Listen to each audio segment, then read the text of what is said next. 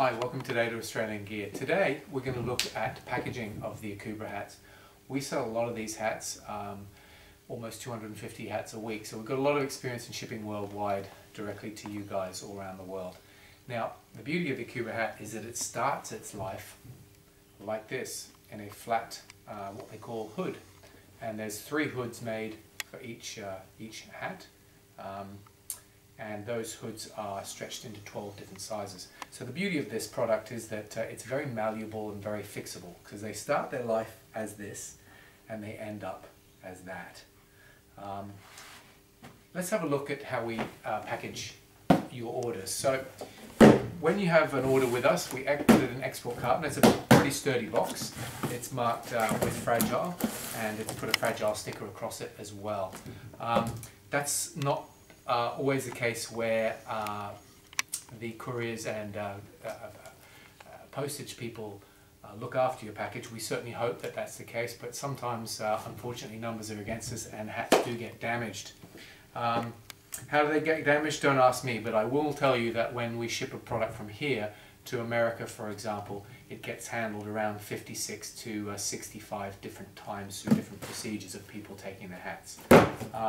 We put it inside an export carton. It's packed with what we call a crown protector, which is here, and we also have a plastic cone inside, and that gives it some rigidity as well. And it's put inside the carton, packaged and sent off to you. Now if the carton gets flattened by any chance, which they can do if you put about 70 kilos on it, or if you get really excited and you really give it a good bang, obviously we're hoping that doesn't happen in your package, but sometimes I've seen boxes with damaging on the side like this. First thing to do is obviously open it up.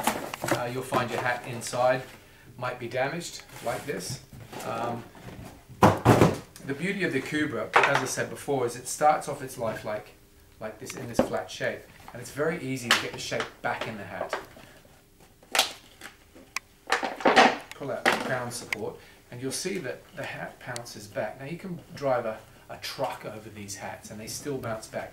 As long as the material is not compromised and ripped or torn, the hats actually come back in pretty good shape. Now this particular hat's got a little bit of a kink here. What I do is I get a brush, have a look at it on our site to see brushing techniques, and if that doesn't work, then you can put it on a kettle, get the steam coming into the hat, form it, mold it. You can shape it any way you really want with a bit of steam. They're all made in a round, they all come like this out of the factory, and then they're punched into a mold to make that hat nice and smooth. You'll find that the hat will recover extremely well. If it's extremely badly flattened, you can always send it to your local hat store and get them to press your hat for you. But other than that, it should be good to go. Thanks for watching today.